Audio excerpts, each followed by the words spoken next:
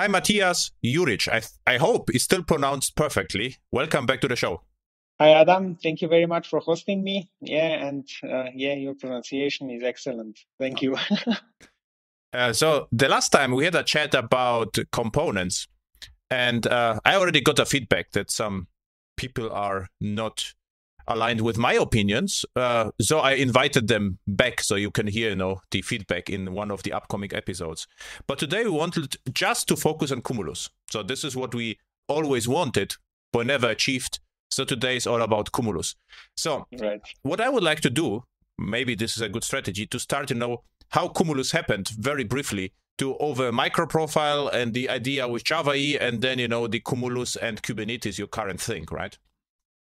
So what I understood is your idea was to have a lightweight microservice runtime, and you you did it, and you won the Duke Choice Awards, right? So this was the long story short. So can you just briefly explain it again, how it happened? Yeah, it happened like that. Well, I was really active in the service-oriented architecture some 10 or 15 years ago or even more. And we all know that service-oriented architecture had its problems, particularly with web services bound to these huge monolithic applications and so on.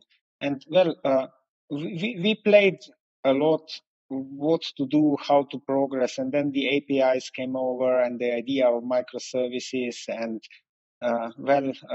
it started in different languages. We followed all these, and then we thought, what if we would try to do a lightweight runtime environment? Well, I personally and my team, we have always been javaE fans, and we have done a lot of EJPs and the traditional javaE architectural programming style. And at that moment, we thought, what would be needed to get a lightweight runtime? What is really needed in microservice environment and so on? And once you start thinking, you quickly realize that not all javaE technologies are necessary, that you can skip EJBs, you can replace them with CDI and so on. And at that time, we started to mess around with microservices, and we came up with the idea of a lightweight runtime environment with no app server. This is also the time where containers started to emerge and so on. So things somehow started to match, and we never had the manpower to develop everything from scratch. So we are actually based our microservice framework on existing open source projects. For example, Jetty server is the core of what we are using in KumuluzEE. Yeah, and that's how it started actually. We started working on that in 2013 and then 14. And in 2015, we had the first version of the KumuluzEE framework, which was okay. We already used it in some production projects on our side. So we actually prove that the framework can work with production applications, that it can scale and everything else. And then we thought, should we present this on Java 1? And we first submitted a presentation there, but it was not accepted.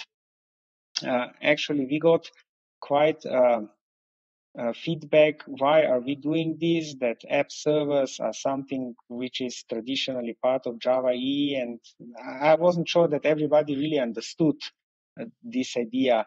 But after that, we were told better than having a presentation on Java 1, let's try with the Duke Choice Award, and then we submitted for the Duke Choice Award and won it, and at that year.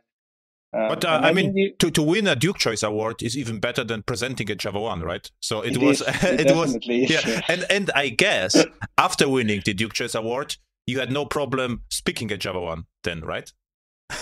No. Next year we got a slot there, yeah. Exactly. I was speaking at Java 1 also before, yeah, but not on this topic, not on the microservices and so on, yeah. Mm-hmm. Yeah. So since then we are working on the KumuluzEE. Then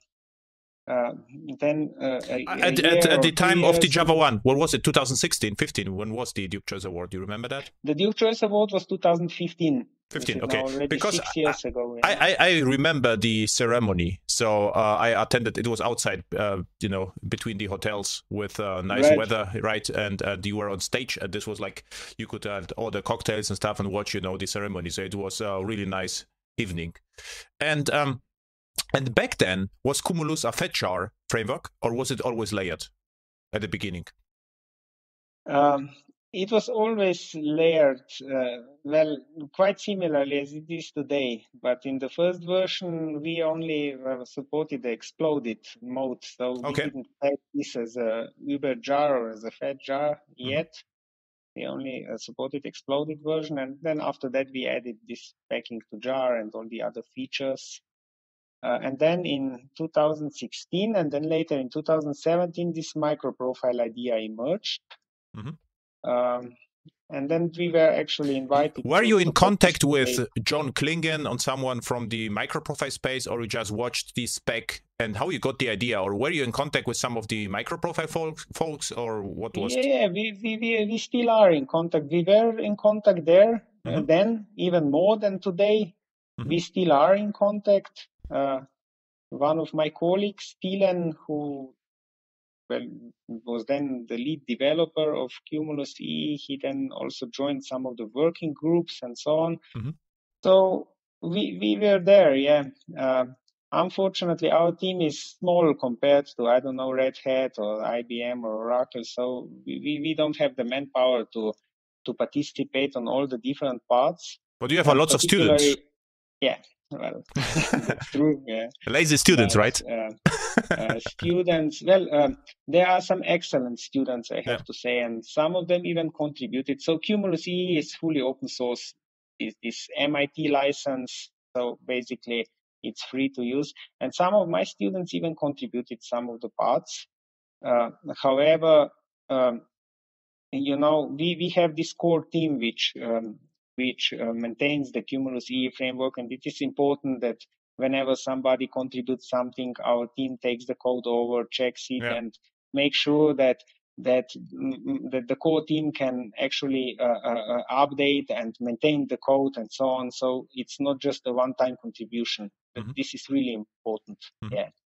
And then I think in 2018, MicroProfile got the Duke Choice Award. So 2018 was then the year of Java microservices. And as we all know, things are moving very fast. So the Cumulus runtime at the beginning, was it ever Jakarta or Java EE web profile compatible, or it only supported parts of the Java EE and Jakarta EE? We only supported parts of Java EE. And MicroProfile? Most of the web profile. The story was like that. We quickly realized that we need some of the components which are really necessary. The most important one is the configuration framework, in my opinion. So the config framework. And we basically built our own config framework even before there was the MicroProfile specification. My colleagues then contributed to the config working group within MicroProfile.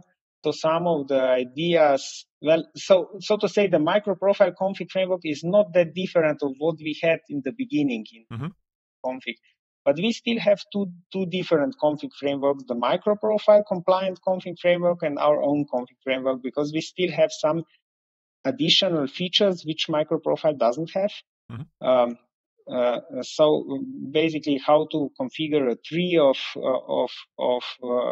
properties and how to use the external config servers. So we are supporting ECTD and console since many years now, since really quite a few years. I think since 2017 or something like that. Yeah, and we use this in production project, and also the users of our framework, they rely on it. Yeah. Regarding etcd, are you using the etcd as a standalone database, or are you picking the configuration from Kubernetes? So what is the usual story between Cumulus and etcd? Because Kubernetes ships with etcd. So my question is, usually is Cumulus working in real-world projects with a standalone version of etcd or with Kubernetes and etcd? Well, we in most cases work with a standalone etcd configuration, yeah, because it is not a good practice to use the Kubernetes etcd for applications. Yeah.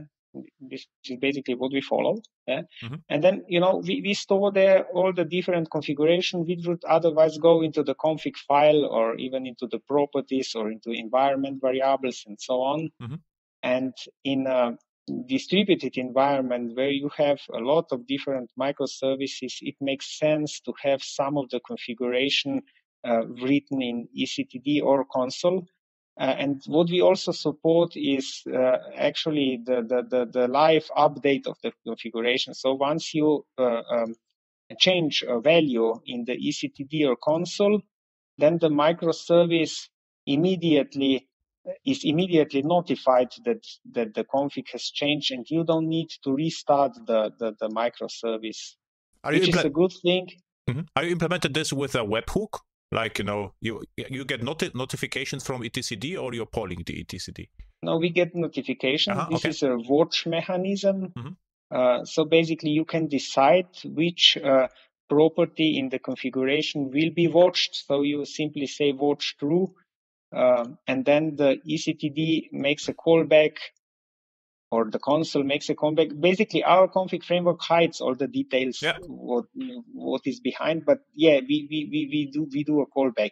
I just looked at the etcd. I used it as well, and they come with a more or less REST protocol where you can subscribe. And I was just curious what you are doing, and which how you configure this. Are you using a etcd client, or what tool are you using to push the configuration to etcd? Right. So basically, we have developed our own tool. This is not an part of the open source framework, but it's our own custom tool with which we can basically.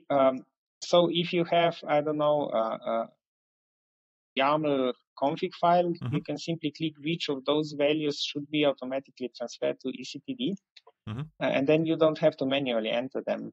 Okay. On the other hand, there are some tools, some user interface tools for etcd and console. None of them is none of the free ones is really production ready, in my opinion, but nevertheless they can be used. However, there is one more important thing. All config frameworks and ours as well usually support this layered approach. So you have some of the default values in the config file, which you can override with environment variables. And then you can override the environment variables with the entries in etcd or console. This is how our config framework works. So basically, you have all the default values still written in config.yaml or JSON, whatever format you prefer.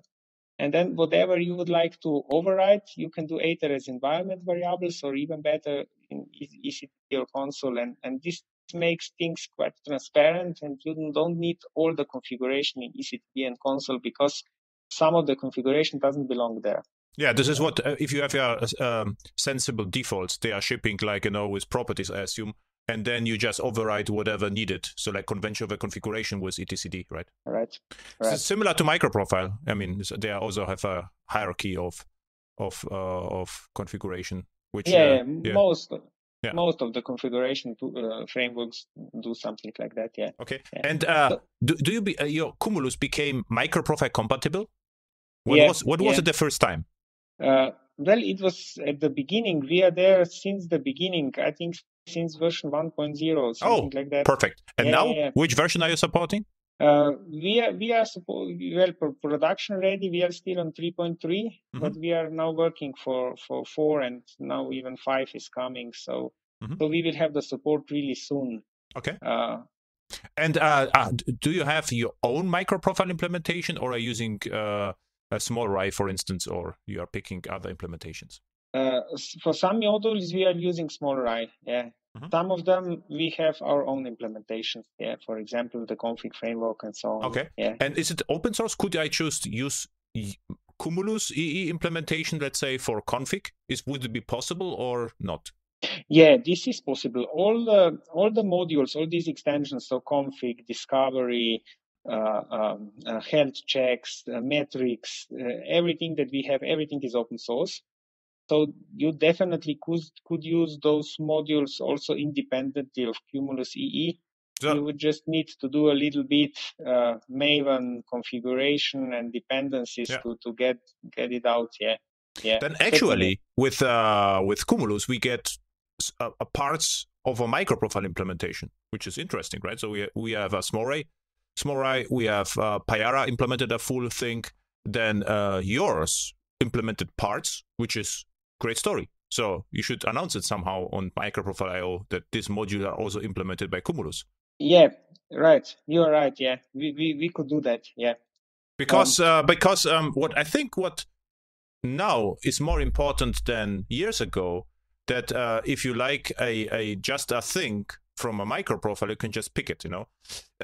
Back then, what I usually used is full application servers always. I didn't even bother about web profile. I always used the full thing, which makes a lot of sense still. So if you are running Kubernetes, no one cares. But if you are using serverless mode, where the cloud is the application server, then it's more appropriate to pick whatever you need, because it doesn't make any sense, to ship the entire runtime again.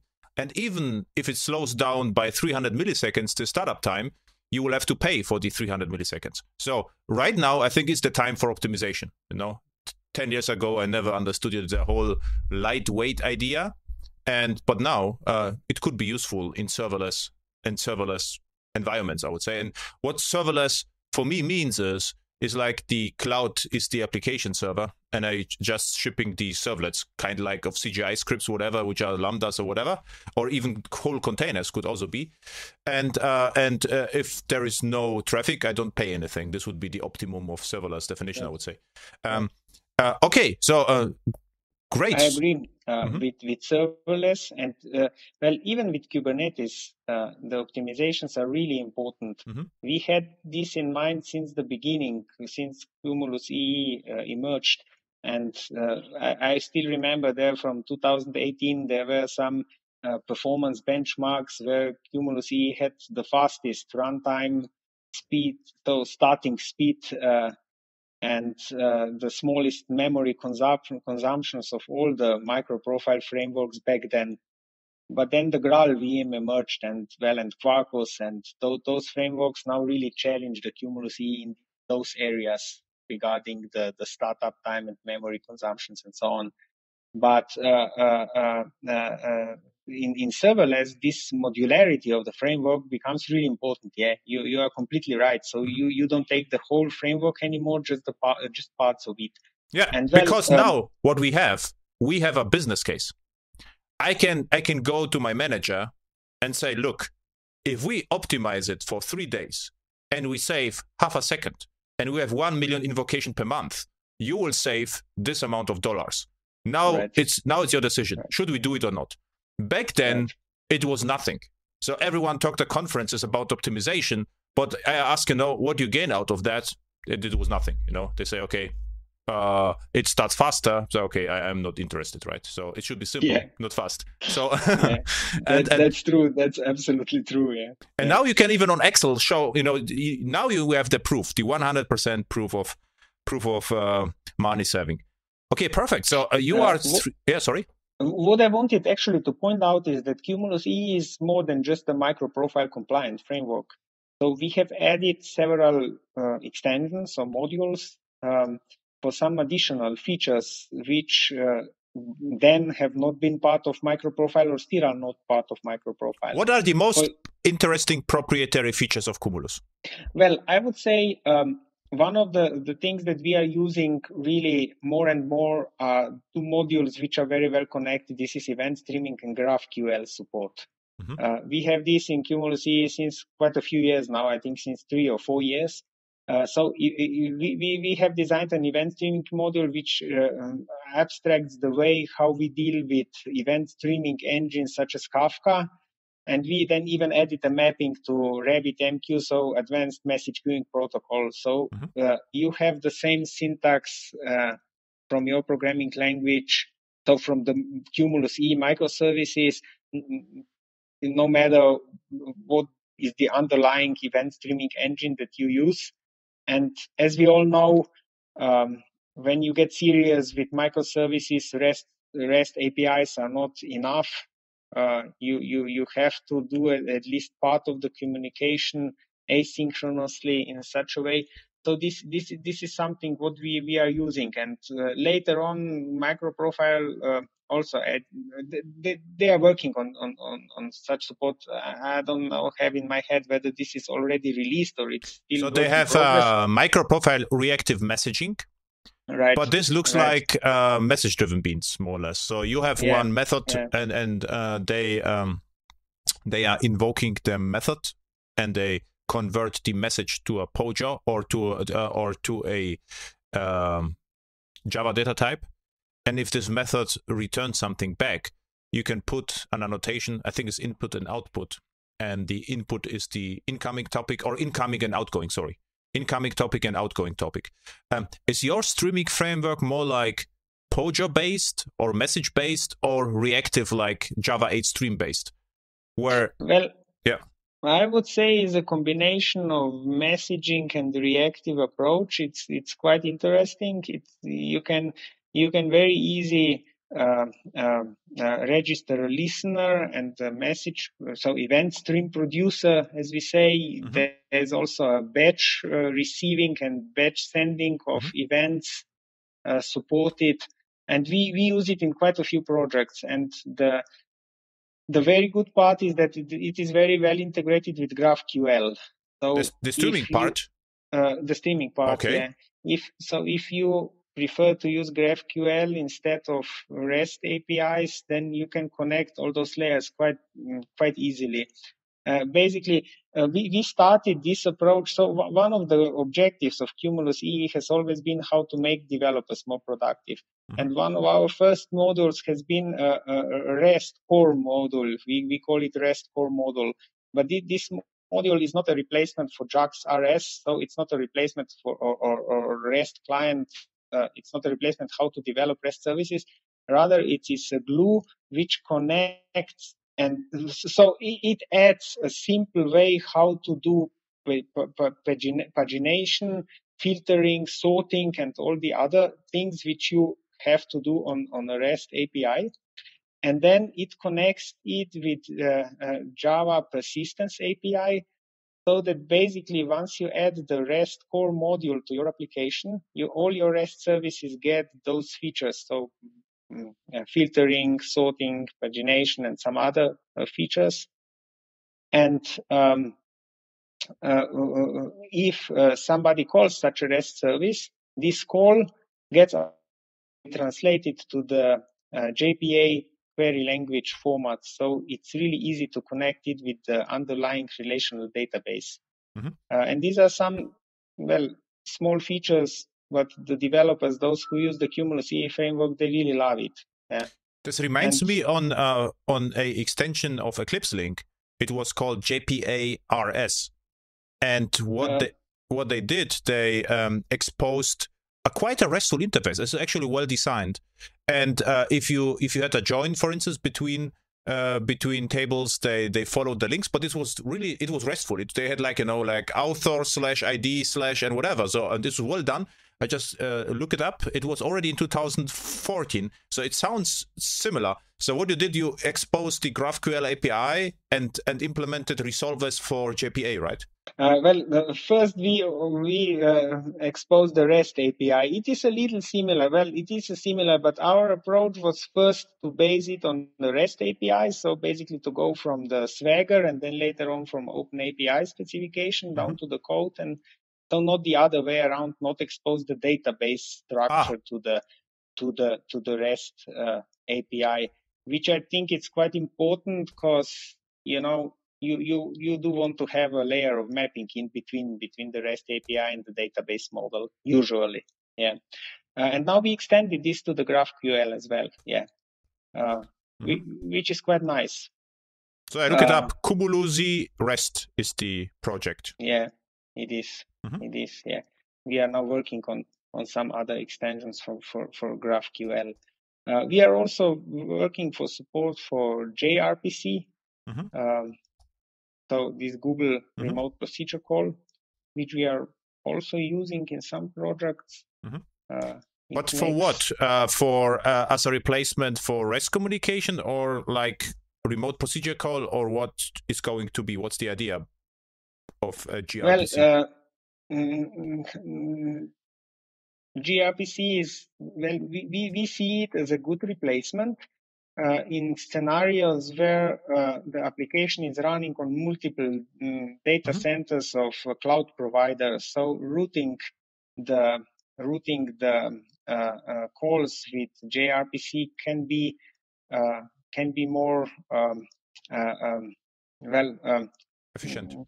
More efficient and more easy to optimize than using REST. Yeah, definitely. No, this is what I get. But what you could do, you could, for instance, use the MicroProfile REST client and provide a gRPC protocol. You know, that's true. That you are using like, it looks like, let's say, a MicroProfile REST client interface, but it uses gRPC. So my question was like, are you using gRPC as a new spec, like, remote procedure call spec, or you are using gRPC as a protocol, as an alternative to HTTP, but from the outside it will be still, look like JAX-RS. The way we have integrated this with KumuluzEE framework is we are using this as a separate RPC mechanism. Okay. Yeah, so you have to code it. Yeah, you have to code it in order to use it. Yeah, but the idea is definitely there. We have already thought about that. How would this be possible to map? So this mapping on REST client, well, this is a really good idea, but there are several challenges how to do that, because you have those proto buffers, and the way the interface is designed in gRPC is more like method invocation, and you have this interface definition languages proto buffers, which do not map directly on the REST semantics. Maybe experiments with OpenAPI, so if you could, I don't know, right. Right. From MicroProfile REST, the OpenAPI, and with an OpenAPI and mapper. But yeah, and another approach would be to say gRPC is remote procedure call, so let's do like RMI, back then remote method invocation, over gRPC. This would be actually RMI over gRPC, right? Yeah, this reminds me of a project. We did that, I was there still quite young, yeah. We did that. I was personally involved in a project where there was this RMI with Java remote method protocol, and then RMI was upgraded to over IOP. Exactly. Yeah. And I worked with IBM Java Technology Center back then to optimize the performance. The RMI IOP was slower than the original RMI, and we did quite a few optimization. This was also the topic of my PhD work. So basically, this actually should work. Yeah, this is not a bad idea at all. This mapping would be more straightforward than mapping the REST client to gRPC. Because what I really hate about the gRPC, they say, okay, gRPC is the new shiny thing, but we had RMI forever. And the RMI API is actually great, I have to say. So it's really, really easy to use the newer one. You say, I think, naming.lookup, I think just something like this, naming.lookup, and you pass an interface and the port, and you get the interface surrounded with a dynamic proxy, which takes over the communication.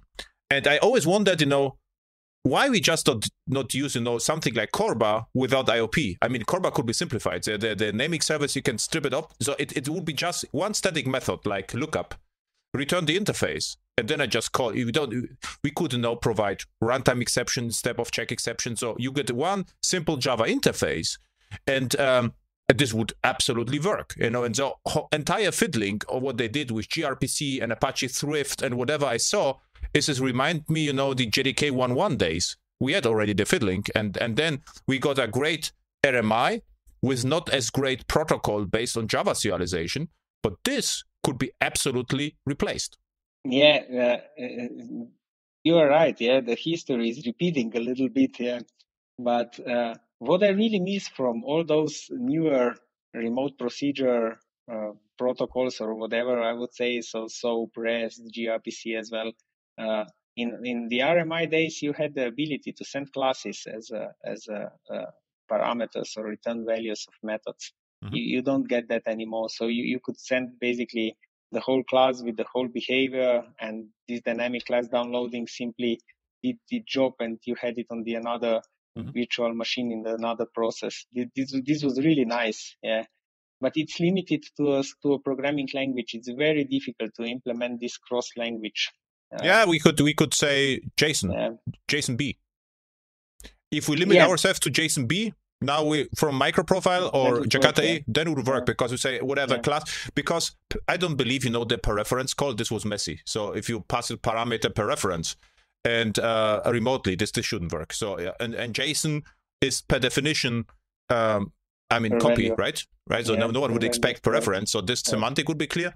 And JSON-B is just great. JSON-B could be mapped to Java record. So it means the parameter could be a Java record, which could be in turn serialized with JSON-B. So Apache, I think Johnson already does that. And I would say this would be usable, right? And we would get another remote procedure call spec in MicroProfile. Why not? So we have RESTful, and there are many projects. So this summer I reviewed maybe 3 projects, and 2 out of 3 attempted to misuse JAX-REST for remote procedure call. So all the REST calls were Java methods, one-to-one. And I say, okay, you can do this, but don't call it REST. Call it remote procedure call and HTTP, and you can misuse JAX-REST. But what they did, they had a package REST, which was not RESTful at all. For me, it was completely confusing, because is it now best practice what they are doing, or I was a little bit confused, and then asked them. They say, yeah, well, we just wanted to call the methods for this purposes. Something like this would be great, right? This is confusing. I don't like that, to be honest. So REST is resource based, and Java methods are operation invocation based. So you say, I don't know, return something or calculate something or something like that. But in REST, you don't mimic this behavior. No, but this is very common in projects, believe me. So many projects are just doing this because they don't want to think about the APIs, right? But for that, gRPC or RMI-like approach would be great, right? What I had in mind is basically that the original RMI had the ability that you used classes, Java classes as return or parameter values of methods. Marshaled objects. If there was no class, marshalling objects, And if there was no class on the remote Java virtual machine, the dynamic class downloading did the job. Okay, then you are probably also aware of agents. Back then, this was the idea of agents. The Egglet framework were moving clothing with class loader. So I wouldn't go that far, because now we have no security issues, whatever. But as we would say, we just do JSON, and then the other side could be JavaScript or whatever. Everyone would understand this. So I would, of course, focus on Java, but if someone would like to use Python, no problem, I would say. Yes, certainly. This is a must-have today, multi-language support. But coming back to the KumuluzEE framework, so one other thing that we are really using heavily in the project, and I believe once you start doing Kubernetes or even serverless, it becomes really important, are the feature flag frameworks. Feature flags are something. What's the name of the project? It's KumuluzEE feature flags. Feature flags, okay. So we have basically defined a module where we could integrate different feature flag frameworks. For now, we just integrated one, but nevertheless, what I wanted to say is that this, together with canary release process, which is also an important part of the microservice development, so that you are able to have multiple versions of the same microservice in the runtime environment, and then you can route the traffic, and then with feature flags you can enable some features or disable them in the runtime. This becomes really important, at least in my opinion, if you are doing the microservice development as it should be. I look at the code. I look at the code, and for me it looks like extension of configuration. So configuration. So you have a code. If feature flags is enabled, and there is one feature, and you are injecting the feature flag, so it is more like a semantic extension of configuration, right? Because the feature flags are going to be configured, and then at runtime you decide is it enabled or not. Yeah. Yeah, that's true. But well, from high level perspective, it's definitely like that. But you want to have the configuration for your technical configuration and stuff, which is what you should configure with your application or microservice, and then you have feature flags with the business, or how would I say, with the functionalities which you enable, disable, and once you start mixing these, well, things get a little bit messy. Unless you do a clear separation. You could do this with the config framework. You could separate the technical configuration from this functionality perspective. You definitely could do this. But feature flags are, well, these are tools which are already designed for that, and they offer you then some interesting additional things like a nice user interface where you can change the values and some history, and then you have groups of users for which you would like to enable some feature, and groups of users for which you don't want to do this. And you can achieve this more easily than using the config framework. So I believe feature flags will become part of the everyday they tools that are. developers use. All big companies are using this. I was just the technical perspective. I was interested. But you are right. It should be separated, and if it is already separated, then it is the way to go. I mean, because otherwise you will have to re-implement the separation with different files. So you will have to extend MicroProfile config or use like namespaces or whatever, which is messy. So and then it is not the right approach. So I just, from my understanding, it looks like technical extension of configuration. But can you do also something with Cumulus, like with feature flags? You could make a JAX-ORES resource disappear. That you say, only if this is activated, only then the JAX-ORES resource is visible in the API. Well, basically, I believe that would be possible to do. Yeah. Because then you can, you can turn on and off APIs, so REST endpoints, depending on feature flags. This would be a major extension, so major added value feature. Yeah, you could do that, yeah. But then the challenge here becomes how the other microservices would relate to that microservice, which would switch on or switch off the REST API. How they would get one of the endpoints, not also than just specific endpoint. Right. And there are different approaches how then you can do that. One of them is using the discovery service. So we have this discovery service in KumuluzEE. Another module is called discovery. Also for quite a long time. However, to be honest, with Kubernetes, this discovery model is not that important anymore, because with Kubernetes, and particularly if you combine that with Istio or some other service mesh framework, you get this linking and dependency management there implemented there. So basically, it's something which is already there if you use Kubernetes. And what we are working on right now, this is something we haven't done. We haven't submitted to the open source yet. Is automating the whole deployment procedure with the canary release mechanisms. So one of the premises of the microservices is, what I always say is, if you are doing microservices right, you can deploy each microservice separately. You don't need to batch them up and deploy the whole application at once. And once you do that, you start thinking, well, if I deploy a new microservice, should I stop the previous version and just deploy the new version, or can I simply add the new version to the pool and then progressively move the traffic to the new version? Yeah.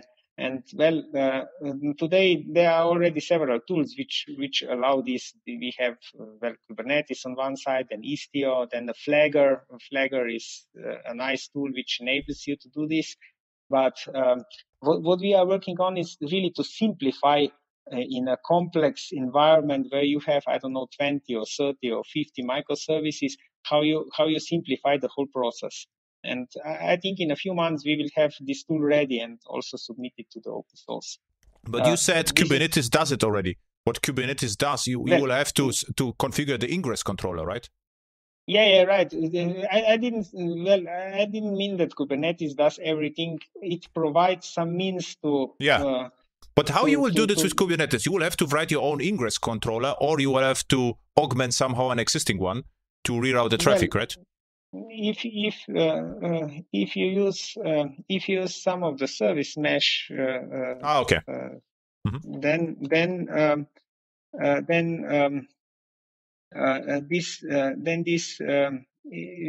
there you have the features that you need. So what we actually use is istio. Okay. Yeah, this makes sense. With istio, you are right, because you can reroute the traffic whatever you like out of the box. So what istio is, it replaces this is the ingress controller, basically. Right. It makes it simpler. It definitely makes it simpler. There are several solutions already available, but the problem with all of those solutions is that then you have a really complex configuration. You have all those YAML files where you have defined all the versions and everything else, and it becomes quite complex to manage this. If you do a demonstration with 2 microservices, everything is still readable, but once you have really a lot of microservices, things get quite complex. And it's quite easy to do a mistake, particularly when you go through the environments. If you still have, test and user acceptance and production environments and so on, and if you don't have everything automated, so the ops part, the operations part, you can do some errors quickly, and then things wouldn't work anymore. So what we are focusing on is how to simplify the configuration for such scenarios. But what you will do? So I mean, you will have to somehow extend istio or create an istio module or route the traffic by yourself. So what you are planning to do? Well, we have approached it like that you see that the environment already knows which versions of a microservice you have, and then you simply declare, you do it in a declarative way. You say, I want to have the recent 3 versions of a microservice in my environment. So once I deploy a new version, the discovery service would automatically sends the new version, and then it would update the routes, how the services are resolved. For example, if I do a lookup for a new service, this could be a REST API or gRPC interface or whatever, that I get the newest version if I meet some criteria, and that criteria is then defined in the canary release configuration file, where you say, for example, you do 5% of new clients, you put 5% of the new clients on the new version each hour. And to make it happen, you also need a fault tolerance framework. And this is also something that we have in KumuluzEE also for quite a while now. Yeah. So you need all those. Back to the routing story. So you will have your own DSL, where you can specify declaratively what to do. What happens with the file? It gets consumed by what? I mean, this is your DSL, and it has to be understood by someone. So you will have to deploy the configuration. Let's say 5% of the traffic goes there. So I would say istio will have to understand in some point of time your DSL, right? Well, we translate exactly what we are working on now. Yeah, we are experimenting with that. Yeah, we are experimenting with that. We are working on this. This is not part of the KumuluzEE framework yet. We haven't submitted it to the open source yet, but we are working on it. Yeah. So the idea is that we have a really simple configuration, which is then translated in parts to the istio configuration, parts to the Kubernetes configuration, and then with the discovery service, we have also introduced the client-side load balancing and client-side proxy in the KumuluzEE framework. So the client, if it connects to another service, well, this service is then delivered to the discovery framework. And in the discovery framework, we can do load balancing, we can do some fault tolerance things, and we can also measure the traffic which goes through. And what we definitely also do there is control the versions, which version of microservice is bound to which client. And this is then integrated with the fault tolerance mechanisms, and one of the services is starting to fail, then all the clients are automatically rerouted to the older version. And this works quite good. once you have the APIs which are backward compatible. But this is not in Kubernetes deployment, right? Because in Kubernetes, this will be the ingress controller, what you provided. In Kubernetes, this would be the ingress controller. This is what I told, that if you use Kubernetes, the discovery service is, well, it's not that important anymore. So I mean, if you're deploying Cumulus to Kubernetes, you would rely on istio and the ingress controller. And if you don't have Kubernetes, then Cumulus becomes the Kubernetes. Well, Cumulus has some of the features which allow this behavior, because we still have quite a few clients which have these Java applications. Some of them are migrated to microservices. We do a lot of software modernization projects. And then parts of the large Java EE applications are already modernized and re-implemented as microservices, but parts are still working on Java EE app servers, such as, I don't know, WebLogic or something like that.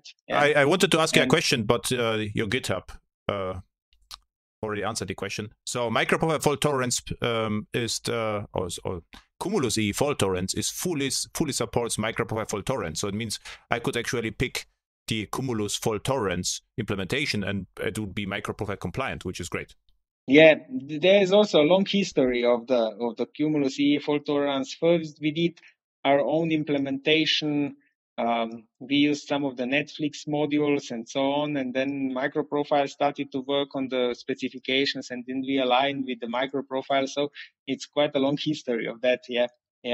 But what I wanted to point out is basically that some of our clients are still using so mix of traditional app server application, which is partly converted to microservices. And in those scenarios, they are not really interested in using Kubernetes, which adds another layer of complexity. And in those scenarios, we use some of those modules. So basically that we provide similar functionality without all the complexity of the Kubernetes environment. So it has its use cases. It has. That was another. I see there is KumuluzEE version, and there is KumuluzLogs. Another stuff we didn't talk about, right? Yeah, right. KumuluzLogs is also an interesting module. Because once you start doing Docker and particularly Kubernetes and later on serverless, it becomes essential that your logs are sent somewhere, that they don't stuck in a file in a Docker container or wherever. And it is quite a while. This logs was also one of the first modules which we added to KumuluzEE, and we use it in almost all projects. And the idea is to send the logs to some distributed log management software, such as Elasticstack. We first used this Elk stack. Now we are supporting also the FluentD instead of Logstash. So AFK stack. But the framework is modular, so you could basically send the logs wherever you like. Then we also have the metrics framework. This is also something which is not part of the MicroProfile spec. So sending the metrics to the Prometheus of Kubernetes. This was also some of the early requirements once we started working with Kubernetes, and it also works quite well. So it's much easier to monitor how the microservices are working. And what I also found was KumuluzEE Ethereum. We are working on quite a few blockchain projects. That's right. Some of them are this Horizon 2020 European funded projects. Some of them are commercial projects. And most of them we use Ethereum. And we have built there a module which simplifies integration with Java, with Java microservices. And where you see the killer use cases of blockchain and microservices? Is this something you can just know some ideas where you can use it?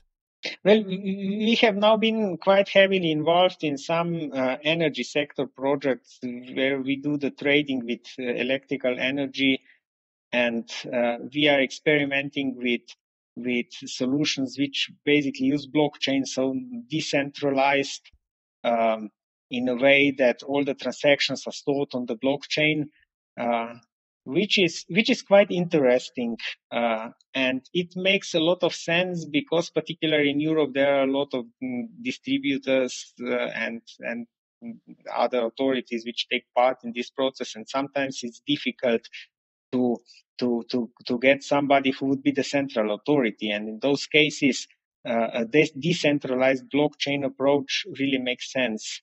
Mm-hmm. However, there are still quite a few challenges. Particularly, we have just now been testing the scalability of such solution, and the microservice part scales very well, but the blockchain part has its limitations on how quickly the transactions can be stored to the ledger, and this is where some of the bottlenecks arise. Yeah.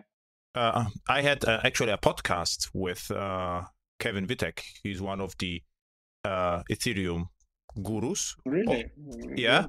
This is the episode 145 with Kevin Vitek, and he works on. He's the head of blockchain lab, University of Applied Sciences in Gelsenkirchen, and he just does Ethereum the whole time with Java. Wow. So today could be some synergies, but he's a Java guy, also open-minded towards MicroProfile. So. And you can pick him or listen to the episode 145 where we covered, the entire Ethereum stuff and about Remix and the all the Ethereum mainnet and Ethereum Classic and the virtual machine of Ethereum, episode 145. Perfectly, I definitely will. Yeah, and he also created the test containers. So the Kevin Vitek is also behind the test containers framework. So interesting guy. Also plays in heavy metal band. So is also interesting. Perfect. But you are also a professor. Are you playing also in heavy metal band? No. No, I'm not. Oh, no. Okay. So no. But I like to listen to heavy metal and rock. Oh, really? At least something, I do. So I do. Okay. So I already covered. Let's say I think already I just took some notes. I would say 12 interesting Cumulus modules, which I wrote down right now, which is interesting. So it's quite a really interesting project. So now the question: can listeners of the podcast buy something from you? So I mean, are you selling something Cumulus related? Can you buy I don't know, services or support, or are you earning money with Cumulus, or it's just leisure? Well, the KumuluzEE framework, this is the microservice framework, is completely free. We only sell support. So we have quite a few clients which use this production-wise, and we offer support 24/7 and so on. But what the listeners could do, they can come to you and say, listen, this was an interesting episode, but I would like to have configurable with feature toggles built in, microservice fault tolerant framework running on Kubernetes. Help us with it, with support. So you could do this, right?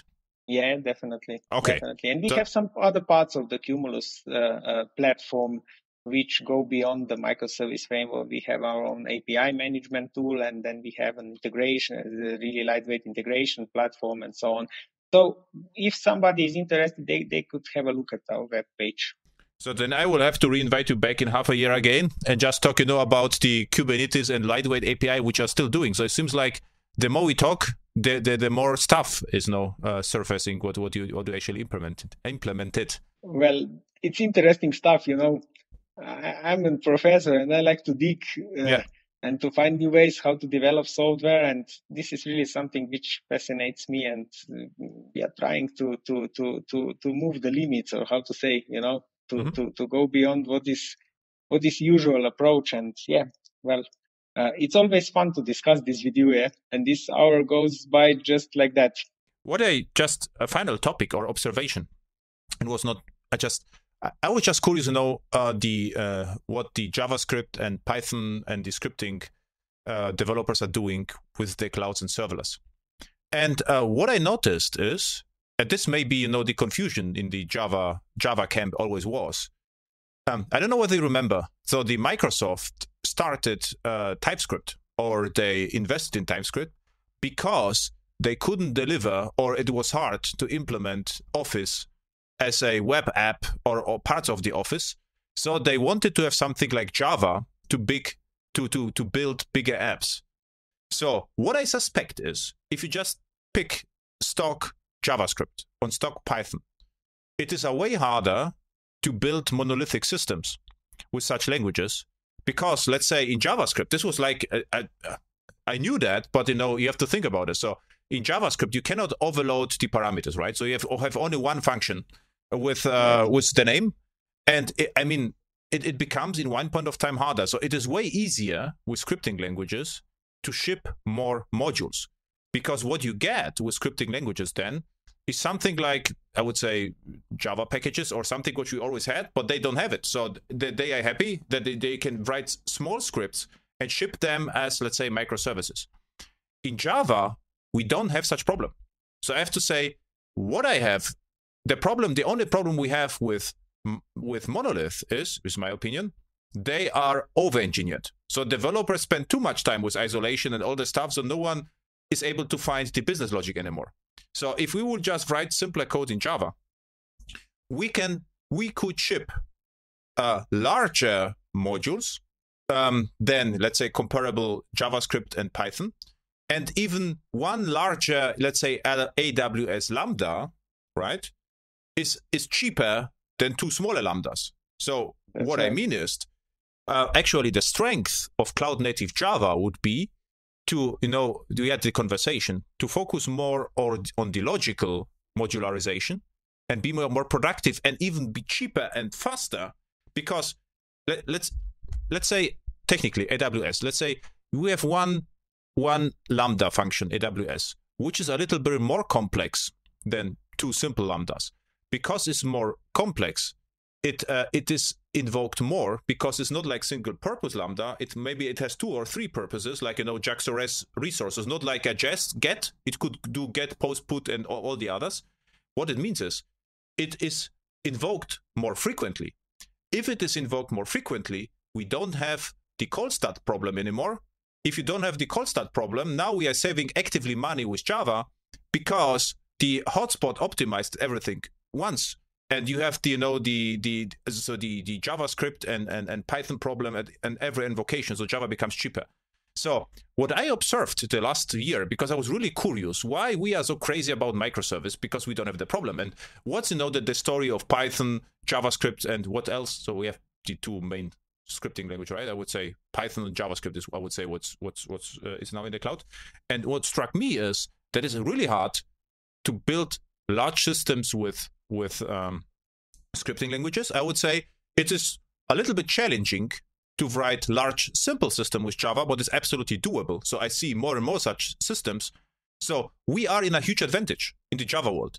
But if we start, to mimic what the scripting languages are doing, we will lose the battle, because then we will write, one-line functions with Java, which comes with, all the overhead. But what you shouldn't underestimate is the overhead of, deploying something to the cloud, because you need the YAML, you need, the IAMS policy, the security, and all the stuff. So the larger the module, the lower the overhead.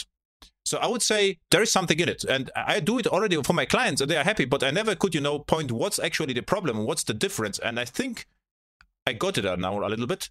What's your opinion on this?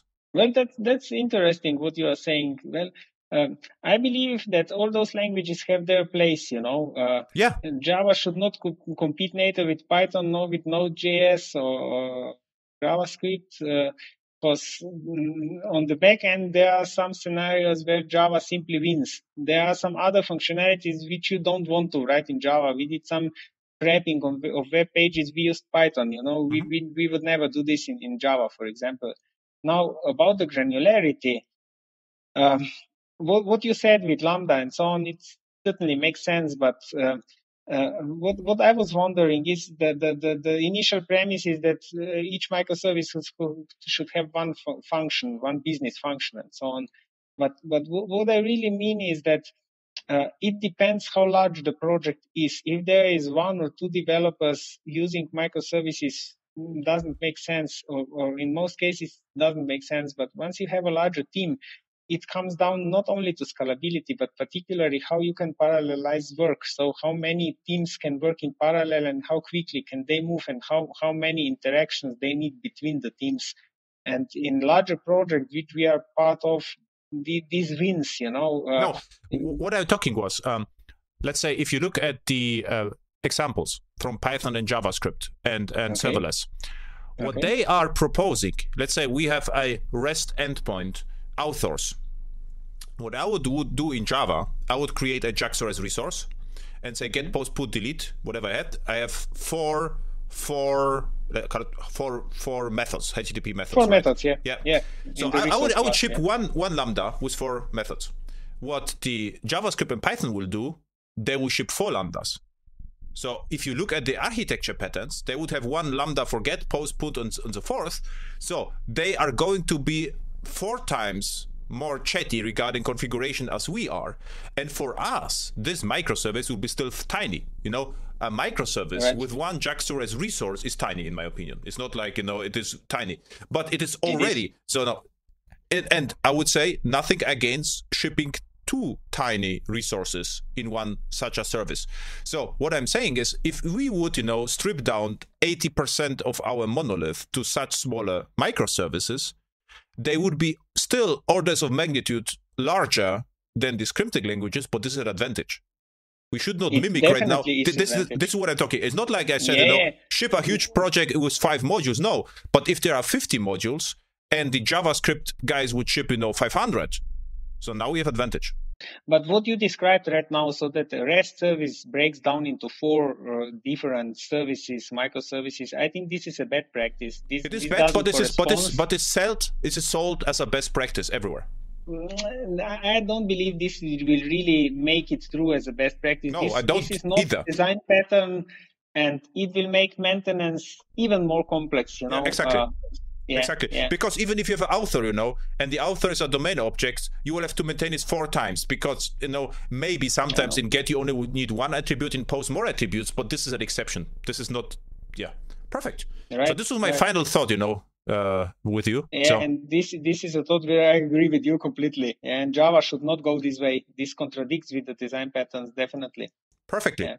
So where people can find you, Kumuluz, or where can they buy support from you? Well, they can look at our web page, ee.kumuluz.com. There are also some contacts. They can find me on LinkedIn or over my email. So I would just copy, your coordinates from the earlier podcast. So thank you a lot, and I will invite you back in spring or winter. Thank you very much. I enjoyed it, and have a nice day. Thank you for being part of your Air Hacks. Goodbye. Bye.